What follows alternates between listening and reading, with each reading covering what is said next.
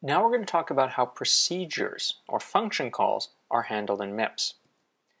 So procedure calls are really important for structured programming. They allow you to avoid repeated code, and they allow you to call functions you didn't write, such as libraries. So let's take a look at an example up here. Here I have some code if a equals 0, I do something to calculate b, and otherwise I do something to calculate c.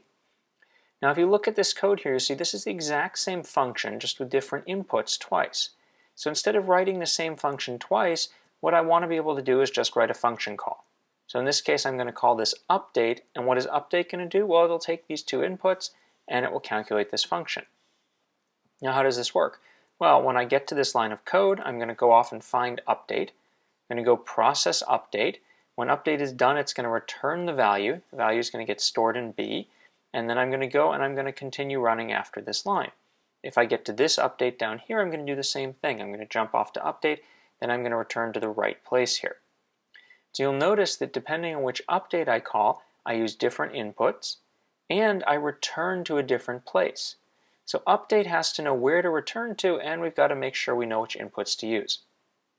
So in order to do function calls, we need to be able to put the input data, or the arguments, where the procedure can access it. We need to start the procedure, as we need to jump to the procedure. We need to do the calculation. We need to put the results where the caller, that is the function that called it, can access it. And then finally, we need to return to the right place. So if we're called update from here, we need to return to after this instruction. And if we call update from here, we need to return to after this instruction. So let's take a look at how we do that. So the terminology for this is important to get straight so we know what we're talking about. So the caller calls the procedure. So here main is our caller, and I'm going to call her red in the slides here. So the caller is main. Then the procedure is the thing that's called. It's the callee, which we're going to color here orange. So here we have the callee.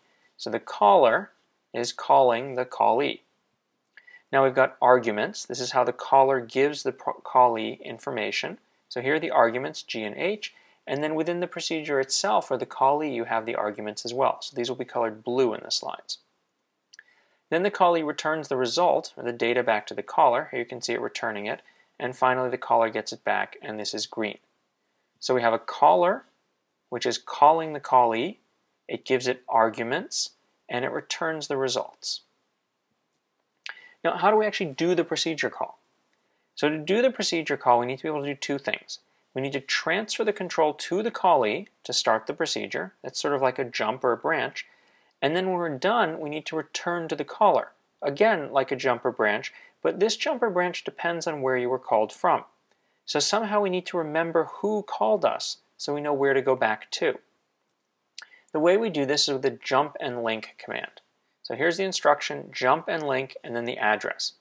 And what this does, it keeps track of the instruction after it, so that when we're done, we can go back to where we started from.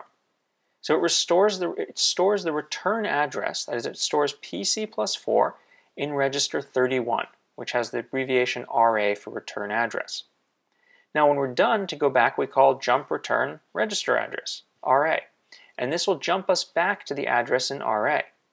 This is why we need to store this value so we can get back. So let's take a look at an example here. Here we've got a program.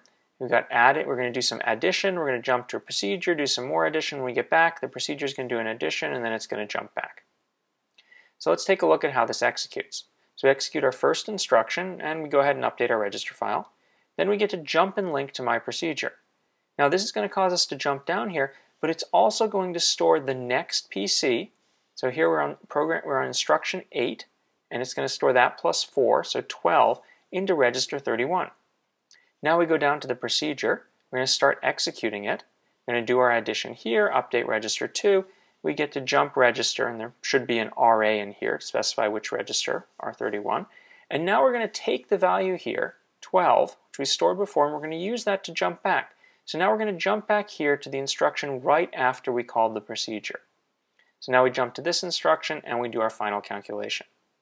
So when we call jump and link, it's going to store the instruction after the one we're currently at in register 31, and when we call jump return with the register, it's going to jump back to the right place. So question, is the code below correct? Well, the answer is no. So when we call jump and link up here, it's already storing the address of the next instruction. So in the procedure, we don't need to go in here and add 4 to it. If we did that, we'd end up going 2 instructions over when we got back, which would probably cause the program to crash.